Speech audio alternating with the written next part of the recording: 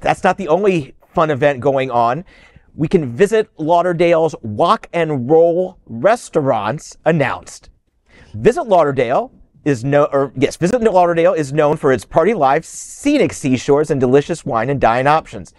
To add more bliss to this gourmet paradise, Visit Lauderdale is announcing the opening of Wok and Roll, Greater Fort Lauderdale Food and Wine Festival's Asian Street Food Music Experience. Curated by two happy Buddhas, the restaurant will be inaugurated on January 11th at 6:30 p.m. at Backyard in Fort Lauderdale. The event is strictly for those 21 and above. The restaurant lineup for the inaugural Wok and Roll will include Baoshi, Jeepney, Krakatawa, Lutong Pinoy, Miso, Japanese Tapas, Two Korean Girls, which is a restaurant, Red Pine, Sweet Aloha Ice Cream, Temple Street Eatery, and Zuru Ramen Bar. I'm so hungry now. This cultural experience will highlight Asian cuisine and culinary artistry throughout Broward County. And don't forget, a portion of all proceeds go to the Joe DiMaggio Children's Hospital. You can be part of this event. Tickets are only $70. Further information is available on Visit Lauderdale's website. Visit Lauderdale, everyone under the sun.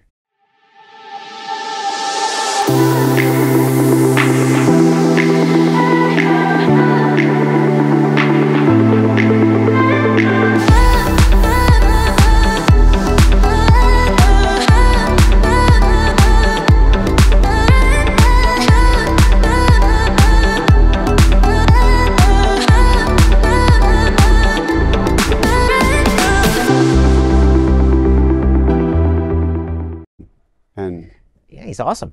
I'll tell you, the great thing about this is it's going to expose people, even residents here, to a food scene that they might not be fully aware of. I mean, we all know, because of our proximity, we have great Mexican food, Latin American food, even a few British specialties have come over from people who decided to settle here from Europe, but we're not really well known for our Asian cuisine.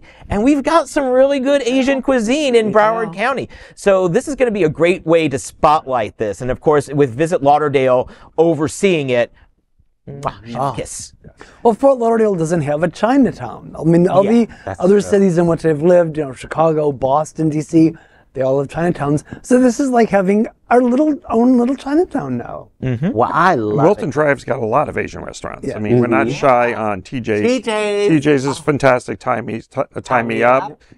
Sushi.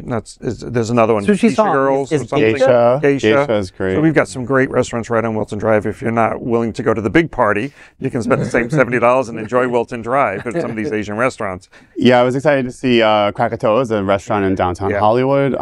They're LGBTQ friendly owners and great, amazing food. And as you pointed out, a lot of vegetarian options for people who don't eat meat. And love to see our local. They actually started, kind of good story about them, they started in the Yellow Green Market in Hollywood, and which has become an incubator for a lot of really interesting restaurants. We have 2 restaurants, I think now, or maybe 3 in downtown Hollywood that started as booths in the Yellow Green Market. Krakatoa was one of them. So I've been frequenting them since they were in the Yellow Green Market. I tried them. They were really good. Yeah. You said something about British food.